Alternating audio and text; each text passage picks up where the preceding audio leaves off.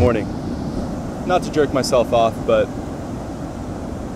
from where I started when I first came to Los Angeles 4 years ago to where I'm at today is such a fantastic improvement that I can proudly say I'm doing it. Not there yet, but I'm still along the journey.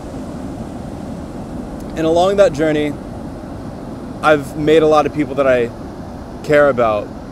And a lot of those people that I care about, well, they're turning into my biggest haters. And maybe that says a lot about me and the people that I've chosen to, to spend my time with, to be around. But at the same time, I don't feel like all the blame's on me.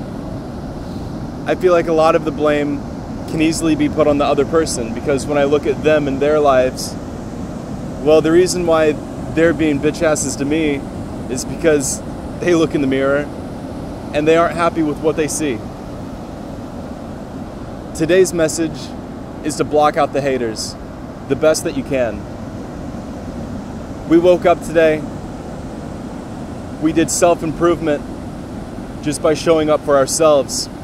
And if you're doing that, I promise you it happens naturally over time. These people that want to bring you down and the people who aren't bringing you up because of their fear of who they are, their own limitations, they want to assert dominance because they don't even have control over themselves or their lives.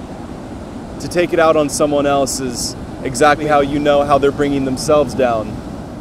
That's not the purpose of life. The purpose of life is to grow, and for us to grow ourselves, and for us to grow as life. No differently than a flower. We have life, so it's meant to be lived.